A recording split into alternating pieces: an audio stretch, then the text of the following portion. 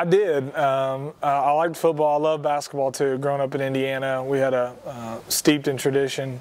My high school, big-time basketball program, and I played AAU ball until I was about 14, and then I just didn't see. I was small for my age. You know, it's funny now being 6'4", 215. They're like, really?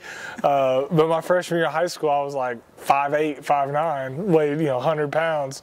So I didn't see a lot of future in it. So I thought, man, I'm wasting my time. And so I backed off the other sports. And then by my junior year, I was 6'3", 180, and I was like, man, see, I need to still be playing these other sports. But it was a big part of my life. I mean, I played little league stuff and baseball, or not football and basketball, and then AAU.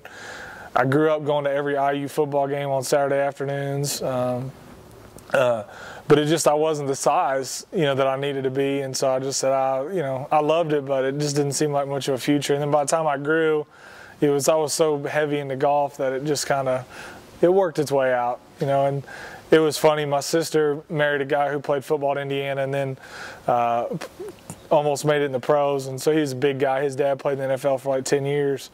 So when they got married, there was probably 200 ex-football players there. At that time, I was 6'3", 200. Every one of them came up to me and go, "You're the smartest guy in here." They're like, "You were big enough to play football, but you were smart enough not to."